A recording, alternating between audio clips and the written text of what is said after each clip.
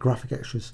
In this video I'm just going to show you how you can use the oil paint filter. There's a great interest in textures in Photoshop, and I'm going to use the actual image and the oil paint effect as a texture. So got this image, just going to go to Filter, Oil Paint. I'll get a bit of shine there so you can actually see some three-dimensional depth to it. That's the key thing. Click OK.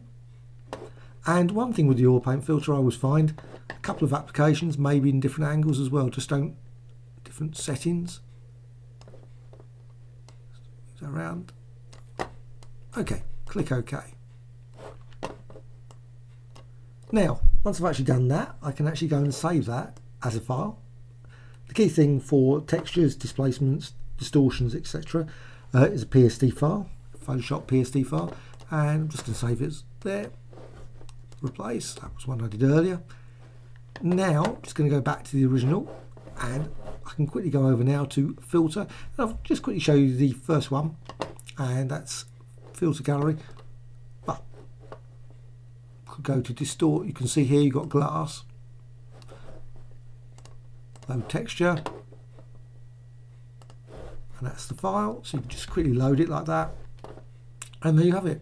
Basically, you've got smoothness. You've actually got the oil paint filter within, basically within the distort and glass.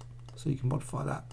But I'm just going to go back to the one that I actually wanted to show, which was Texturizer, and there you have it. Also, the oil paint filter. You can see the actual effect of the oil paint filter applied basically within the Texturizer.